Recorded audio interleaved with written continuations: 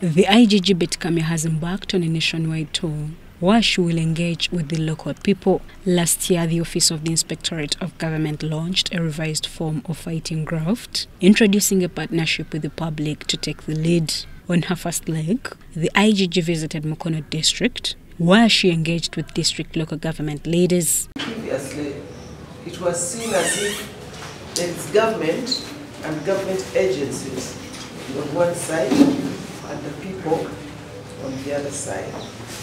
But we have gone out to,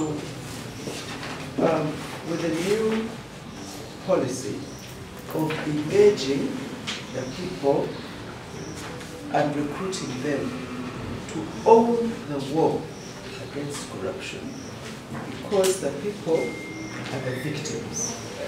Then Kamia set out and made impromptu visit to Mukono Regional Referral Hospital.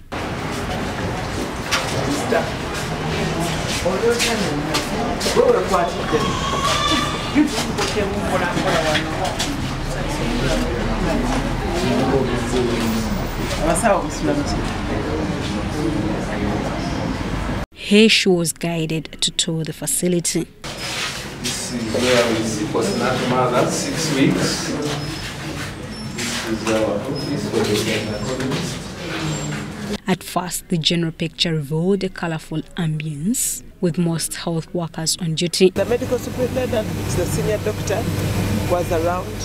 The surgeon is around. The nurses, the midwives. There seems to be fairly a comfortable environment. But when the IGG visited the maternity ward, some patients and caretakers accused the facility management of extorting money for services that are supposed to be free. They had finished, before they even finish the operation, they ask you the money, please bring the balance, before they even release the patient.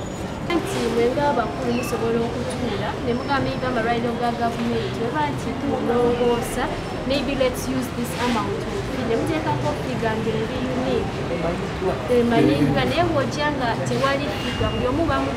In defense, the medical superintendent Geoffrey Cassidy said some patients belong to the private wing where services are paid for. When you go to Kaolo, there's grade A. When you go to Mulago, there's grade A.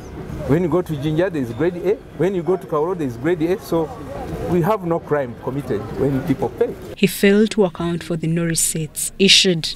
The IGG pledged to investigate the matter. So how are your patients? We are still waiting for them. They are on operation? Yeah. They are both, is it the same person or different? Different. C-section.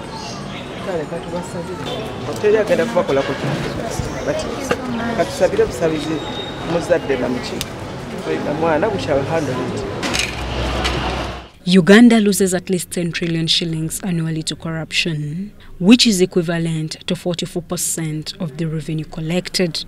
Shaidat Nasaku, Dokas Kimono, UBC.